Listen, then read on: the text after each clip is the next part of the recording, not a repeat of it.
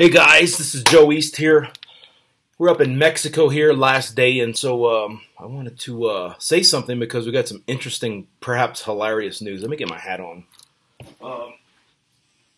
So you guys probably, yeah, Mr. Trump got impeached yesterday by the House of Representatives. So I also wanted to make a funny note about that, so you guys learn the lesson here of what the real lesson is, not what your parents taught you, not what your church taught you, not what your dumb school teachers taught you, but what, say, Trump is teaching you and what guys like me are going to teach you here.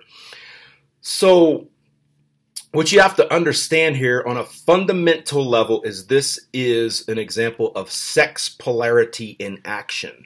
Now, those of you who shrink from the term sex and want to use some other word, that's the problem. You're scared of tension.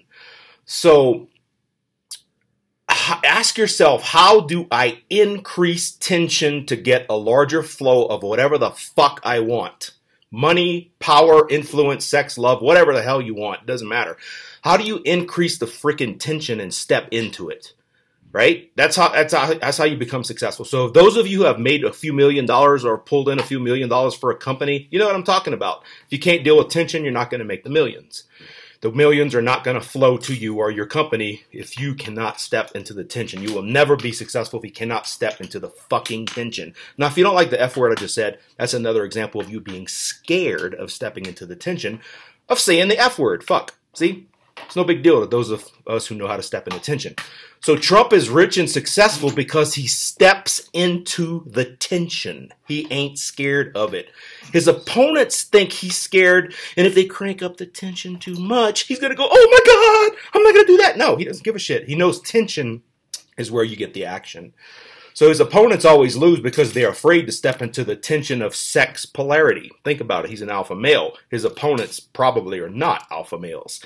So if you're his opponents are, say, bureaucrats sitting behind a desk, not used to negotiating big deals, that polarity, that tension, oh my God, and chasing after, say, beautiful women like Trump does, so he's used to that tension, who's going to win? The guy who can do most tension. Business, love, sex, power, whatever, it doesn't matter. Tension is tension. It's sex.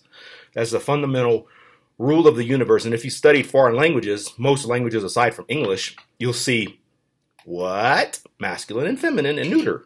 It's a fundamental core part of humanity, the sex polarity. So impeachment to his opponent seems like too much pressure and polarity to them because they're not used to the pressure of business, relationships, negotiations, sex, whatever the hell, you know, that he's used to, which he's very used to, all kinds of tension. They can't handle it, so they think they're mirror imaging. Oh my God, if I impeach this guy, he's going to be so scared and run away. No, he loves tension because he knows tension is where he creates the action to create the boom energy to get what he wants. So he understands sex on a fundamental level and uses the tension to get what he wants. Now you get it? How he can win, how he does. He's like, most people are like, oh my God, he's breaking all the rules. How can he win? Oh my God, he's not going to win this one. Oh my God, he can't win this. Yes, he can, because he understands sex polarity. You build the fucking tension, and then energy flows. That's how you get shit done. The universe operates on that light and dark, hot, cold.